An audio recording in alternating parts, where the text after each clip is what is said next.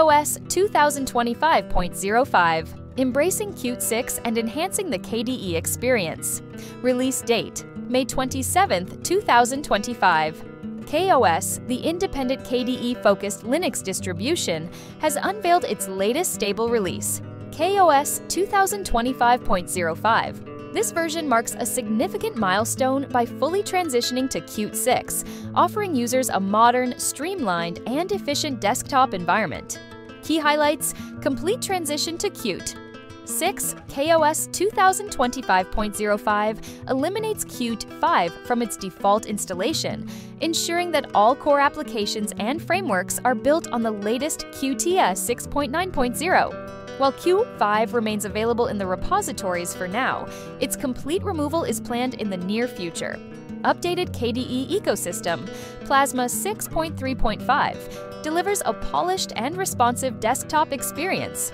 KDE Gear 25th, April 1. Introduces enhancements such as Dolphin File Manager now supports right-to-left languages like Arabic and Hebrew.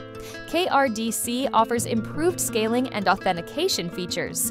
Okular now supports PGP/GPG-based digital signatures. Falcon Browser gains the ability to block WebSockets. Framework 6.140 provides a robust foundation for KDE applications. System enhancements, upgraded to Linux kernel 6.14.8 with updates to essential components like GCC 14.2.1, Glibc 2.4.1, and Pacman 7.0.0. Transitioned to phonon-mpv as the default sound backend, ensuring full Qt6 compatibility. SDDM 0.20 now offers the option to run in Wayland mode, moving closer to a complete Wayland environment. File system support introduced experimental support for the bcachefs file system, with necessary tools available in the repositories. Calamari's installer now supports automated partitioning with popular file systems like XFS, ext4, btrfs, and ZFS. Enhanced user experience, Kernel, a new GUI tool for viewing system logs, simplifying troubleshooting and system monitoring. KRDC, the welcome application assists users in configuring their new installation, offering customization options and package selection. Midna theme, updated artwork and icon themes provide a cohesive and modern visual experience. Installation notes, KaOS uses the systemd-provided systemd boot for UEFI installs. The ISO uses the CRC and FenoBT-enabled XFS file system as default, enhancing error detection and crash recovery. Installing on RAID is currently not possible. To create reliable installation media, avoid using UNetBooten or Rufus. DVDs need a burn speed no higher than 4x.